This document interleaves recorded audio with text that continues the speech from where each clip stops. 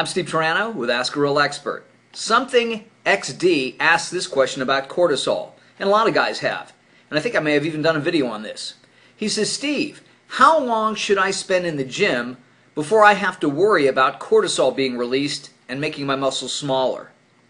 Well, I think this is one of those things that's blown way out of proportion, and when they have nothing to write about in muscle magazines, they put in junk like this. You got to remember, your muscles need stress. That's why they grow. And if you think about all the time you spend in the gym with your muscles under stress, it's really not that long. I mean, maybe during an hour of working out, if you're serious, you might have the weight in your hands that you're lifting it with intensity for maybe 10 or 15 minutes, maybe. So only 1/3 of the time that you're in the gym, you're actually lifting. Because remember, you pick up a weight, you lift it for 10 to 15 to 20 seconds, and then you rest 2 or 3 minutes. So that's a pretty good ratio of stress to rest. So I think this is blown way out of proportion.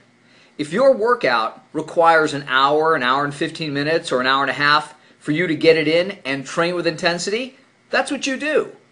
Because remember, the longer you wait between sets, the more creatine phosphate and ATP are recreated in the muscle. So again, when guys are talking about, man, I got to get through this workout, I got to speed it up, I'm losing my pump, hey, that's preventing them from training to their maximum.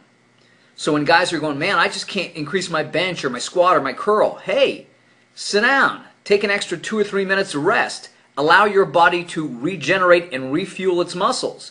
That makes a huge difference. With regards to cortisol, again, I think it's blown way out of proportion as it pertains to weightlifting, because the stress is just not that long. It's not present that long.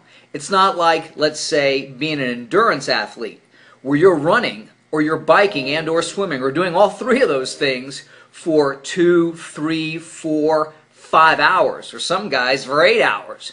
That's stress.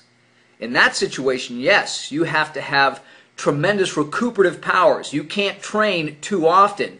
As a matter of fact, they've shown that people who are highly trained endurance athletes actually have a shorter life than regular people by 2 or 3 years.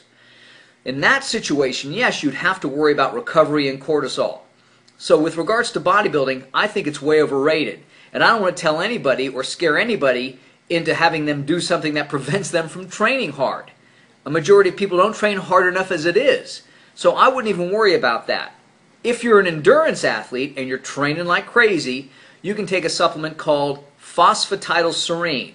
Its short name is PS. If you look that up, you can take that. That helps diminish cortisol. If you're worried about it, you can take it as a bodybuilder as well. I'm Steve Turano. Train smart, train hard.